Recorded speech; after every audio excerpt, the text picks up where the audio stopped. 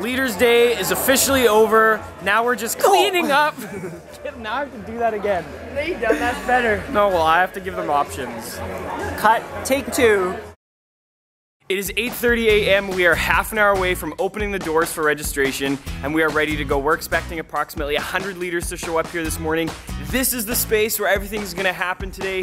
We're very excited for everything that is to come. Just some last minute details, and then we're ready to go.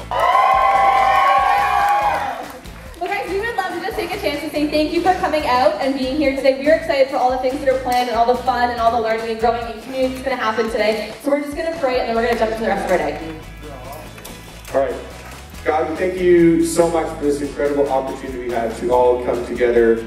I just pray for open hearts, open minds, for energy, for excitement. I've got Caitlin Kirkwood over here, my partner in crime in Oakville. Caitlin, why'd you want to get involved in youth ministry?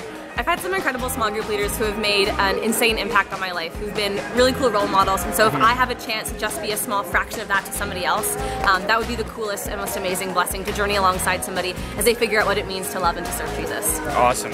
Thank you. Thank you for sharing that. You're so welcome. That inspired me. We just finished being inspired by some curriculum chat with Natalie, and now it's time to pass over my vlogging camera to the wonderful Sarah Stanley. Because I have to go teach Mentoring 101. All right, take the camera. Here we go. Okay, bye. Look at all these people going to teach breakouts and go to breakouts and be equipped. It really just encourages me to know that there are breakouts happening and that right now there are leaders being equipped to learn what it means to lead a small group really well and to mentor students and to teach junior high on a Sunday morning, and this is why we're doing today, and so it's exciting to see it happening.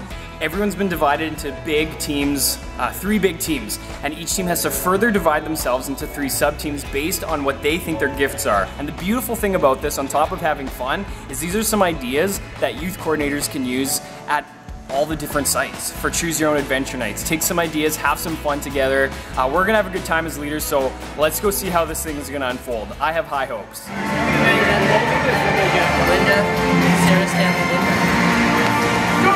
All right, Tika, how's it going? Good, we're gonna win. Are you gonna win? Heck yeah! What color are you? Pink! Ah! I thought it would be like no one would do it. Yeah, I thought so too.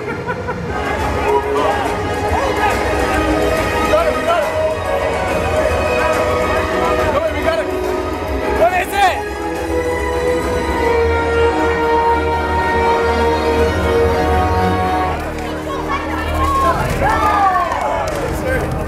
Yes! It's a tight race between green, blue, and pink. Who's gonna take it home? Same environment on the board.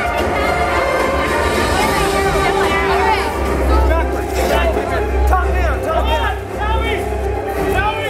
Hold on, let's see it. Where is it? Wrong! It's wrong!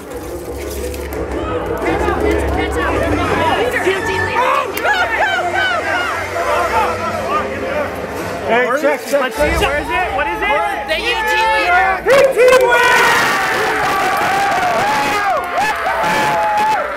We're headed outside taking a group photo. A great group of leaders. This is so much fun. The day just continues. Start cheering really loud. Go! So right now we're just spending some time in worship and responding in a way where we're writing out prayers and putting them onto a big tree, and this tree is going to be planted out in Oakville in front of this site here as a reminder of all the lives that are being touched in student ministry. You show us yourself, glimpses. I mean, I know we're so imperfect and we mess up, and we show each other our sin and our brokenness as well, but I thank you that even though we're messed up people ourselves, you still use us to show each other glimpses of you. You are love, you bring light to the darkness.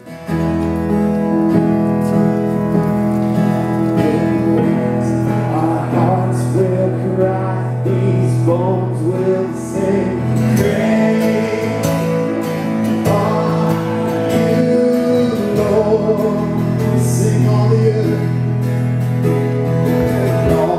We are done. Leaders Day is over. We are cleaned up and ready to go home. But first, we want to share with you some of our highlights. Mark, start it off. We bought a tree that we are going to plant somewhere in the Meeting House property that will represent the underground and us growing together. Linda. I really enjoyed the time of worship that we had together, just having all our youth leaders sharing in that time, worshiping our Lord, and Broxy had a great word of encouragement to us that was really poignant as we head into the year ahead. Yeah. I think for me it was seeing people come out of breakouts and asking them how it went and just hearing them say it was helpful and that they were taking away things that were going to be just practically things that would help them lead and serve better as we launch the year. Well, after a long and full day, I'm finally home, and I can't help but think about days like today remind me why I do what I do. I have the honor and privilege to lead an incredible group of youth leaders that get to mentor and spiritually invest into the youth of our community. And I love the team of youth leaders that I get to work with. It's an incredible privilege to lead alongside them, and it just reminds me that I love what I do.